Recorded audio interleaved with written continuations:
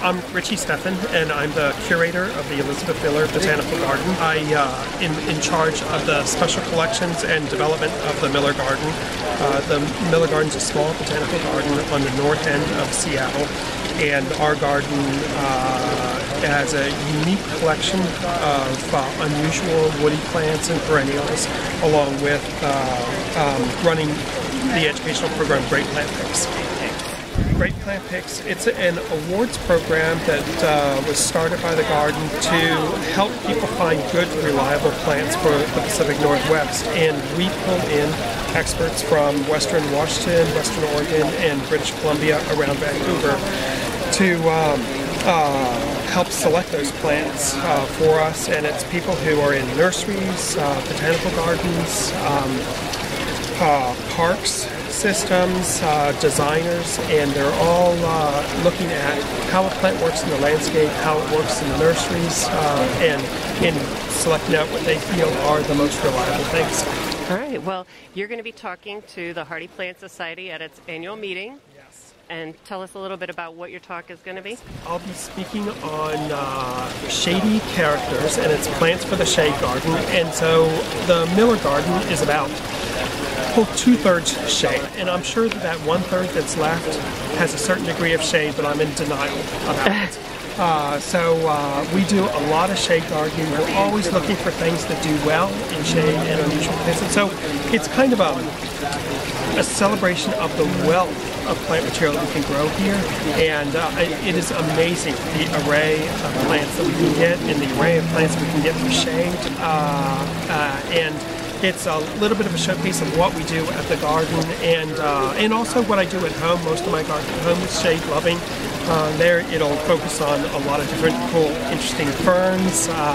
I'll have some shots of our amazing Japanese hepatica collection in there, which is fantastic.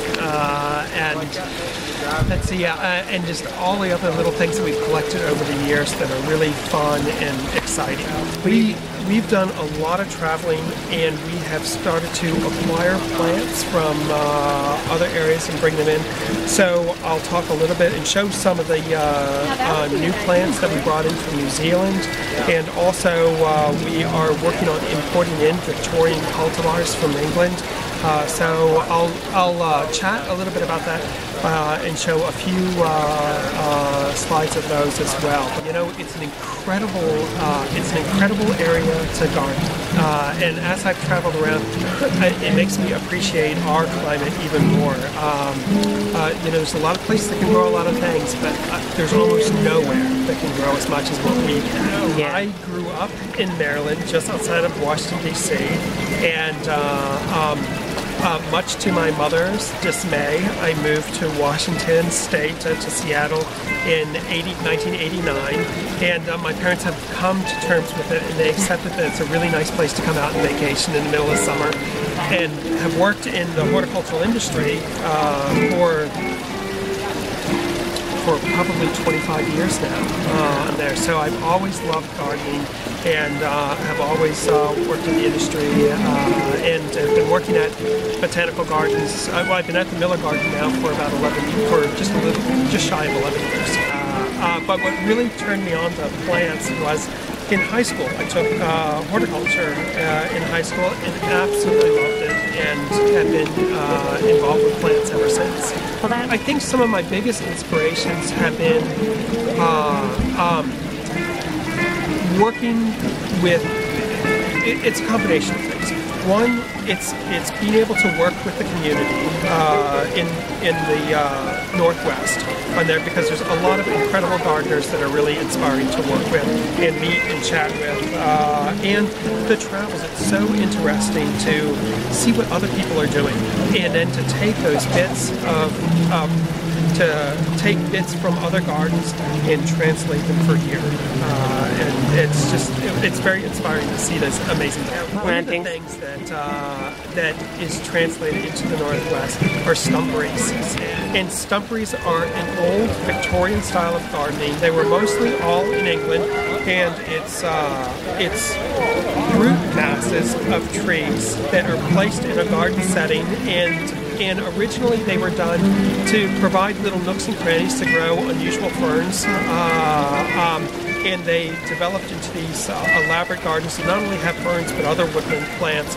And the whole style of gardening after the Victorian era almost entirely disappeared. And then in the mid-'80s, Prince Charles built a stumpery, and it's probably the first stumpery done in decades. And since then, it's really started to gain in popularity.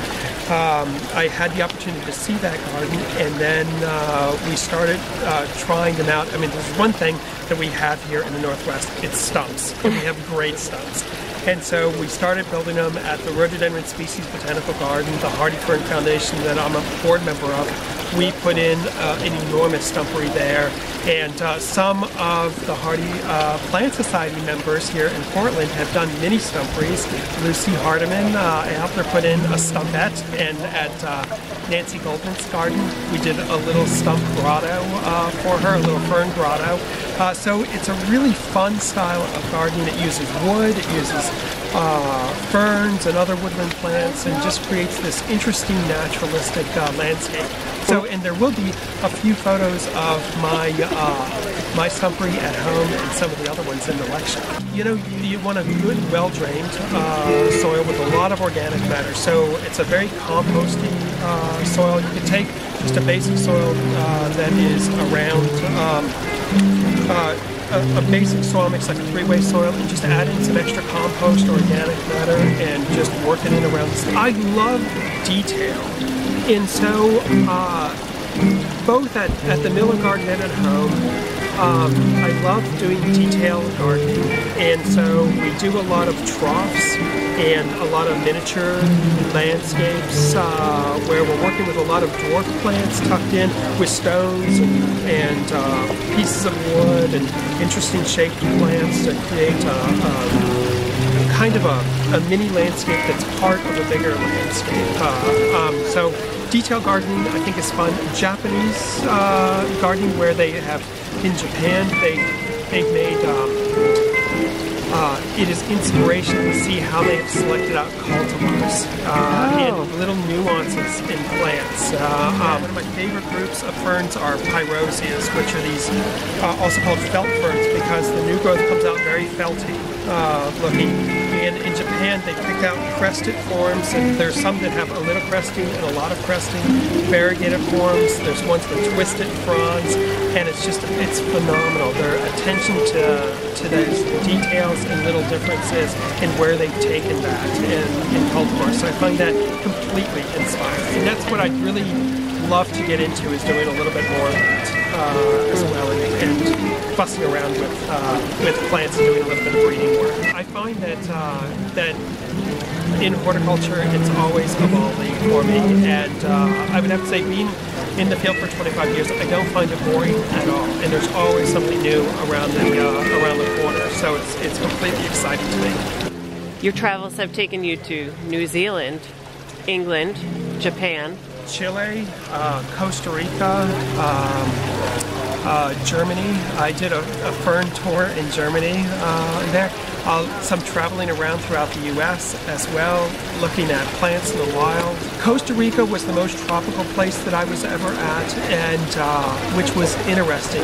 You know, tropical climates are like an amazing world. It's a whole palette of plants that I know nothing about.